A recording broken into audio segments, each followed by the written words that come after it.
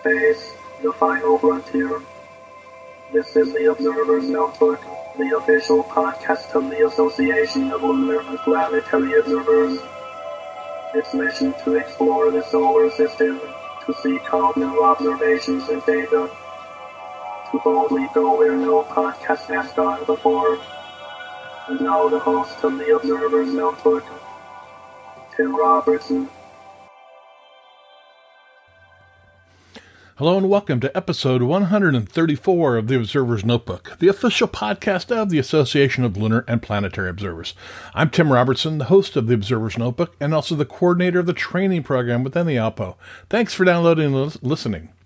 The ALPO conducts and analyzes observations of various solar system bodies and associated phenomena, and publishes detailed reports concerning these observations in its quarterly publication, the Journal of the Association of Lunar and Planetary Observers. This podcast depends upon donations from you, our listeners, to keep it alive. If you enjoy what you hear on the podcast, you can donate to it via Patreon. You can give as little as $1 a month. If you feel even more generous, for $5, you receive early access to the podcast before it goes public. For a monthly donation of $10, you receive a copy of the Novice Observer's Handbook. And for $35 a month, you receive producer credits on the podcast. You can help us out by going to www.patreon.com/Observer's Notebook. And if you'd like to join the ALPO, you can for as little as $18 a year. For more information, you can visit us on the internet at www.alpo-astronomy.org. And you can also find us on Facebook. The ALPO, just search for ALPO Astronomy. And this podcast also has a Facebook page as well. Just search for Observer's Notebook. And if you enjoy what you hear on the podcast, please subscribe. That way you'll never miss another episode of the Observer's Notebook. And now, episode 134, and we're going to talk about a brand new book that just came out, a great solar system astronomy book. Enjoy.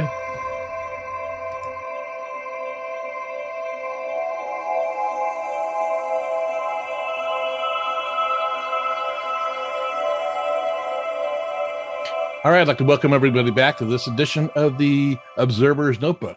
You know, there's a lot of astronomy books out there, but there's very few that are a guide to planetary observing. It's real small. But one that's been on my shelf for many, many years, and I always consider the gold standard, is the Introduction to Observing and Photographing the Solar System by Tom Dobbins, Donald Parker, and Chick Capen. Well, recently a new book came across my library, and I have to say it's knocked off that book.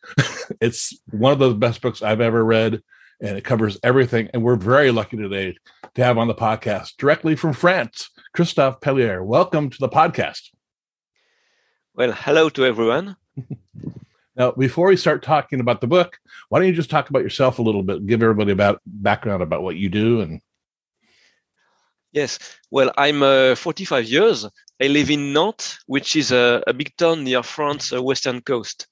And I work as a public agent in the local administration, where I control the use of some European funds. And my main interest as an amateur is the following of the planet's phenomena and the methods to actually observe that. My main telescope is a 12 inches Altas Dobsonian from Skywatcher, and I also own a smaller 8 inches Newtonian that I am using for spectroscopy. Oh my! So yes. Okay, so what sparked your interest in astronomy and the planets? Well, I started to be interested in astronomy as a very young child during the 80s. My parents owned an old-fashioned small refractor with which I discovered the moon and the rings of Saturn. And I believe that many of us have made the same experience. Mm-hmm. And I kept observing and discovering the sky during all my child and teenhood. And then, as a young adult, I felt the desire to get more involved and to choose a precise domain of interest. And I choose the planets simply because they are objects that can change on a short time scale, providing a never-ending area of curiosity. It was back in the mid-90s, and at that time, I was drawing Mars and Jupiter with always in mind the objective to try to understand what I was observing, not only to make a nice picture. And this has always been my main angle of view. Mm-hmm. Very good, very good. So you did drawings then, actually. Yes, I began to with drawing the planets before buying a webcam a few years after. Very good, very good. So you're obviously familiar with the ALPO.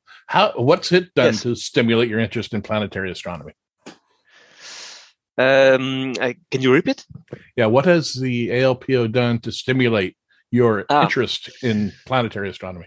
Well, that's a good question, because when I decided to be more interested in planetary observation, it was at the time when there was not really internet, and so the only way to get informed was to buy magazines, of course, but also to find books. And there was none in the French language, so I quickly found the book of by Parker, Capen, and Dobbins, and it was marvelous, because it really gave me many answers of the question I had. And it was really a great discovery. So this was actually my first the first time I got in touch with the ALPO. Very good. And are you a current member? I'm not a current member. I have been a member during a time when it was easy to be a member online. And I think that a few years after, it was not possible anymore to buy online the membership, and so I just lost the membership. But of course, I am still sharing all my data, images, and analysis with the ALPO. Well, I will see what I can do about getting you a membership. Yes, thanks. All right. So let's talk about the book, Planetary Astronomy. Tell us about it. How did it come about? Well, it really started when I found the Parker's book, because during that time I was a student, and it was already evident to my eyes that writing was something where I was. It was easy for me and fun to write things, Mm-hmm. And it was back in that time that I decided that one year I will publish a book about that on my own. It was it is an old dream, actually. Yeah, it's a beautiful book. I mean, it's you did not spare any expense on even the paper. I mean, the paper is gorgeous. I have it right here on my desk, and I'm looking at it, and it's absolutely gorgeous. Thank you. Yeah. Now, apparently, it was originally printed in 2015. Can you repeat? Yeah, the book was printed first in 2015. Yes. And that was all in French, right? Yes, it was in French. Okay. And are there any changes from that edition other than the language to now? Yes, there are. The points that have been changed are some additional comments about the CMO sensors, some new tutorials about softwares like AutoStackert and WinJupos. For example, when we published the French issue, AutoStackert was at its second issue. I don't know what you call that. And now it is on its third issue, and the new book, the English book, has updated its advices with AutoStackert 3. Okay. And there are also some updates about the activities observed on the planets. And many figures have been changed with better images, and some have been added too. Okay.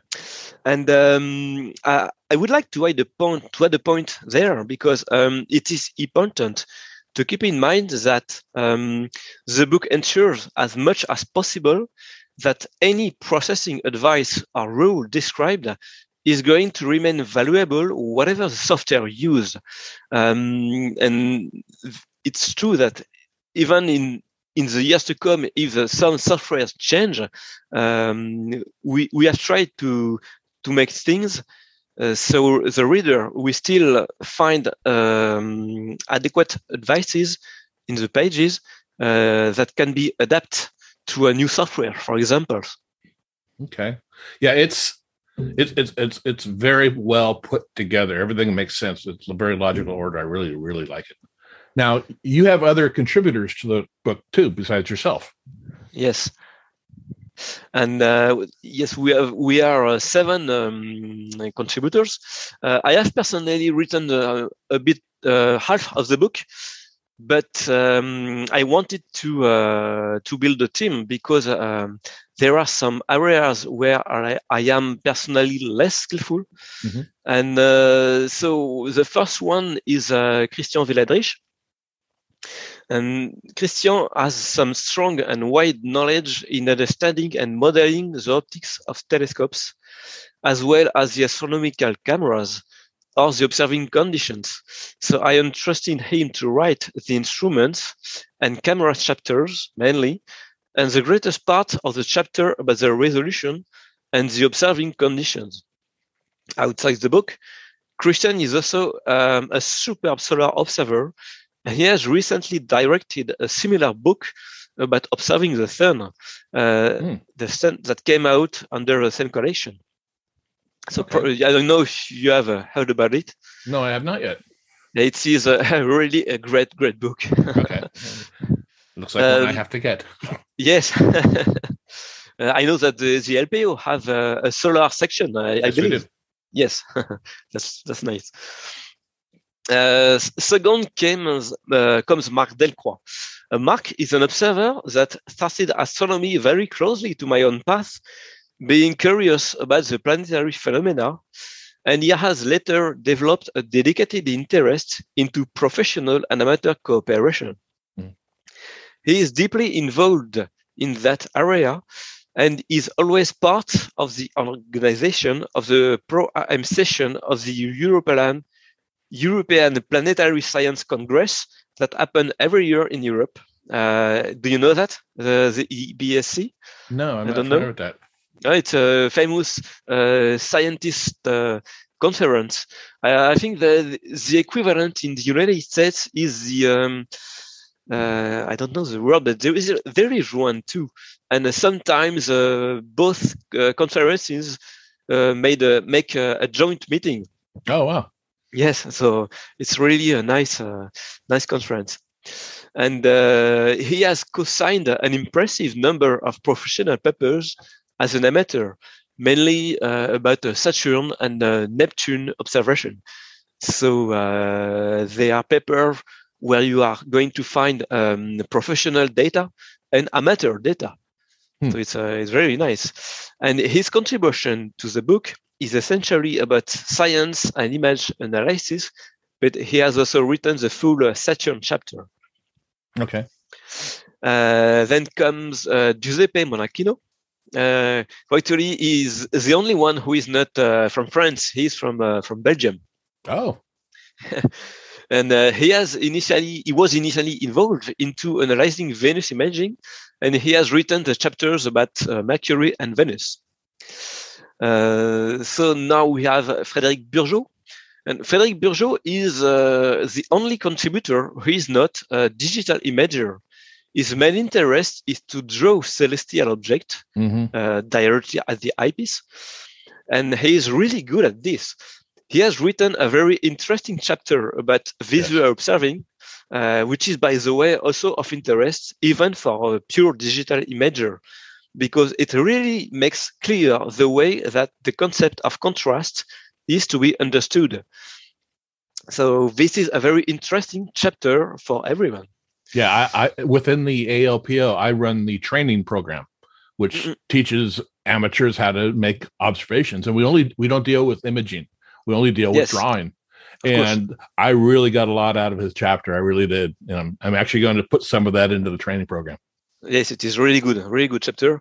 And even if myself, I am now only a digital imager, I always insist on the fact that even if you are not observing visually, or if you are not drawing planets, it is still relevant to just take a direct look at the eyepiece to see what the planet looks like in the reality.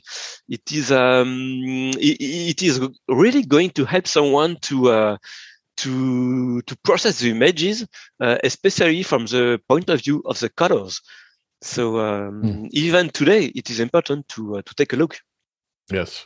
Before you put a camera on a telescope, put your eye to the telescope.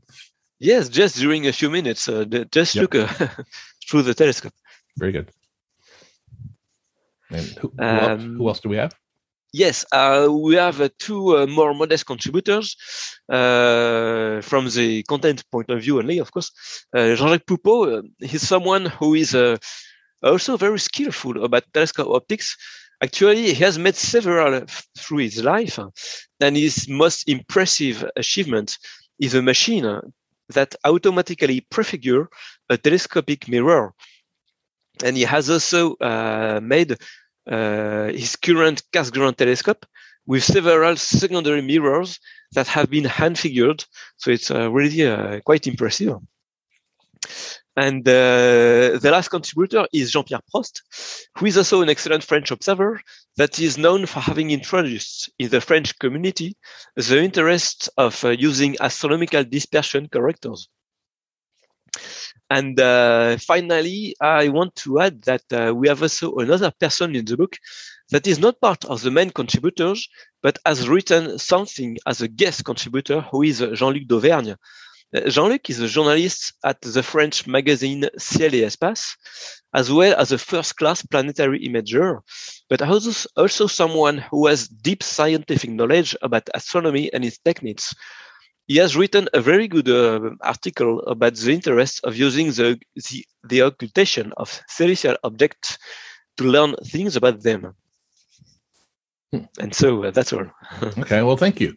I'd like to talk about one chapter in particular, yes, just to kick this off. Chapter 3, observing conditions, because it is not covered well in any other document I've ever looked at.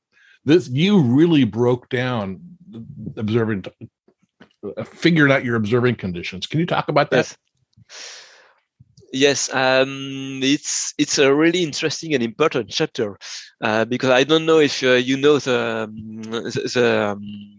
the phrase by I believe it is André Couder in France that was always saying the worst part of the instrument is the atmosphere.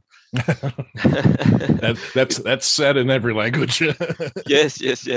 So the chapter just emphasizes the fact that you must take care of every part of the instrument chain because there are several levels of turbulence. Of course, you must take care that your instrument is what we call in temperature, that it must be at the same temperature as the outside. And there are several ways that the instrument itself can produce turbulences.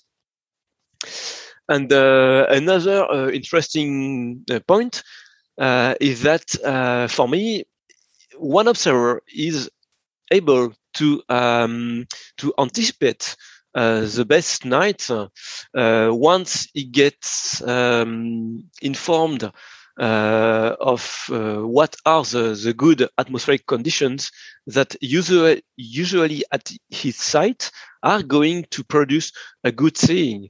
And at this chapter, you have basically my main experience as an observer of the western France coast, where it is, for example, evident that when the wind comes from the ocean, the seeing is very good. And when they come from the east, it is very bad. And this is something that has been noticed. But every planetary observer in France that live, for example, in Paris or in Brittany, and I believe that in Great Britain it is the same. So the lesson is to whenever you are on Earth, it is interesting to gather, for example, the map of atmospheric pressure, of the jet stream, of the local winds, and after a time, you are going to see that there are some patterns that make favorable the good seeing and other that are going to produce a bad seeing. So it is quite important because you are going to be able to anticipate some of the best nights. It is a bit a complicated area of analysis because for example, some nights you believe that you are going to get good seeing, and it is going to be poor. Actually, it was the situation last evening for me. I know I've asked you to how do you say that, to postpone to postpone the podcast one day. Postpone the podcast because I wanted to observe Jupiter last night, and actually it was very poor seeing. So I made no images, and I really believe that the thing was going to be good. So it is really a complicated area, but it is important to try to anticipate things. So maybe any advice that I have described in this chapter is not going to apply directly for you, but you can inspire you from that to build your own anticipation. That's very true. I mean, I've had many nights where I look outside and it's crystal clear. It looks perfect.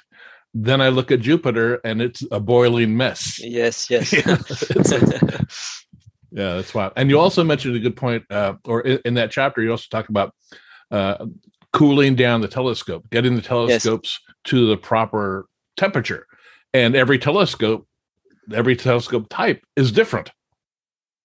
Yes. From a Newtonian, an open tube Newtonian, to a refractor, to a Schmidt-Cassegrain, Maksudov, or whatever. Yes, so it is important to know or to evaluate how much time your telescope is going to ask you to cool.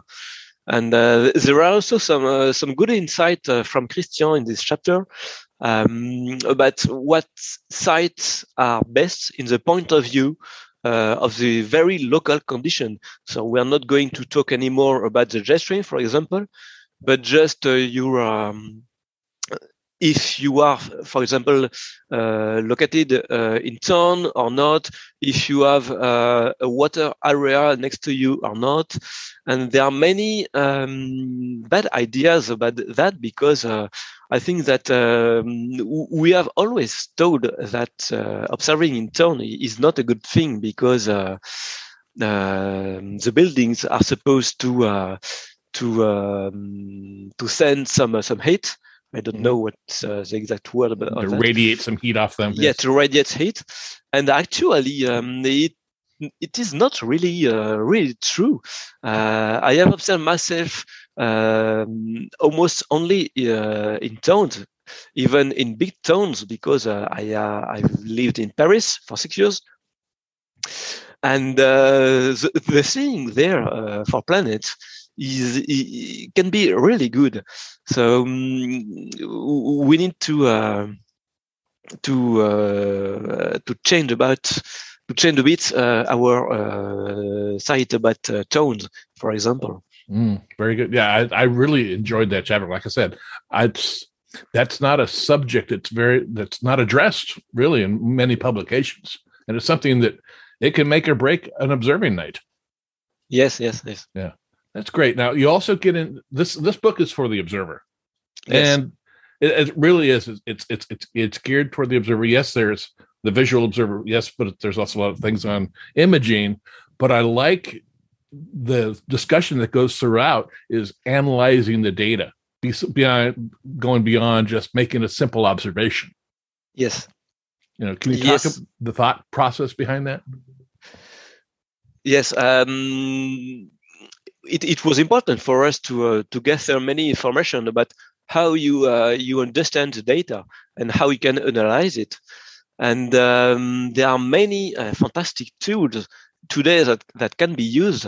Mainly, I think that we are talking about the WinJupos software.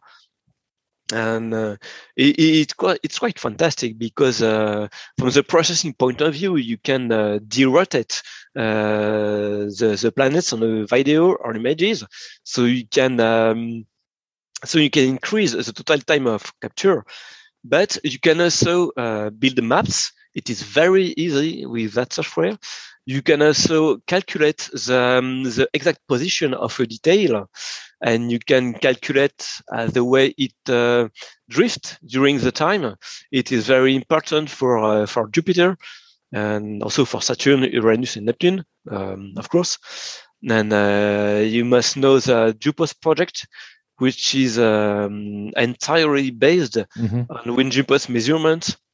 Right. And so we have tried to put there precise information for anyone to be able to use WinJUPOS. For example, maybe you are not a long-running analyzer yourself, but you may just want to know when a given detail is going to be observable during the night to come. And so the book also teaches you how to do that. Yeah, it breaks down. I mean, there isn't a subject that's covered in there that doesn't belong, and I can't think of anything it's missing. So I'm gushing over this book because I really like it. I mean, it's one of the best planetary observing books I've ever seen. You guys did a fantastic job with it. Thanks. Many thanks. Yeah. Now, is there any other chapters you'd like to talk about? Well, I think we can say a word about the world's second part, which is a digest of what can be observed on the planet. And I think that this is not only relevant for people who enjoy to follow the planet, but as well for amateurs that just like to take pretty pictures. One of my convictions is that a very good imager or drawer must have some minimal insight of what is going on the planet he is observing. So this will help him to apply a better processing, for example, or to see more if he is looking directly through the eyepiece. And what's more, I think that it's always more interesting when you know something about the object you are observing. So it was really an objective to put this second part where the activity of the planet is going to be described in detail, you know? Mm-hmm. Yeah, that's very good. That's a good way to look at it. How's the sales of the book going? Well, very good, actually. We have sold 3/4 of all the issues that have been printed in less than a year. Oh, nice. Yeah, Yes, nice. And it's pretty affordable. It's, I think, 59 euros, which converts to about $68 US. And it's shipped from France, right? Yes. Yeah, and I was amazed. I ordered it, and I think I had it in a week. So all the way out to California. So I was pretty impressed by that, too. Yes. So I will put all the ordering information in the show notes so people can click on there, and there's a nice little website set up that shows the book and how to order. Thanks. Yeah. Is there anything else you'd like to add? Well, no, I think that we are talking about the main thing. Thank you. All right. Well, Christophe, I really want to thank you for coming on the podcast today. This is very interesting, and I hope people go out there and get this book. It belongs on every planetary astronomer's bookshelf. Many thanks, Tim. All right.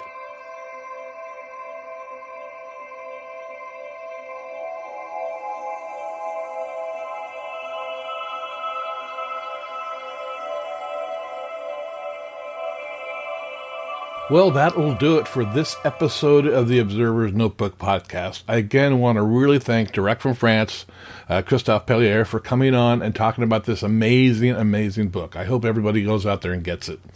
We upload a new episode of the Observer's Notebook on the 1st and 15th of every month. You can subscribe to us on iTunes. If you do, please rate and review us. I really appreciate it. And you can also listen to us on Apple Radio, iHeartRadio, SoundCloud, Spreaker, Google Play, Stitcher, Amazon Echo, and Spotify. You can help support the podcast by donating to it via Patreon. You can give up to $35 a month, where you will receive 1 year's membership to the ALPO and producer credits on the podcast. And with that, I want to thank our very special producers of this podcast, Steve Siedentop and Michael Moyer, for their generous support. The link for Patreon, as well as the link for the ALPO, is in the show notes. You can contact me via email at commentman@commentman.net or on Twitter at observersnbpod. Until next time, my hope is you always have clear and steady skies. Thanks for listening.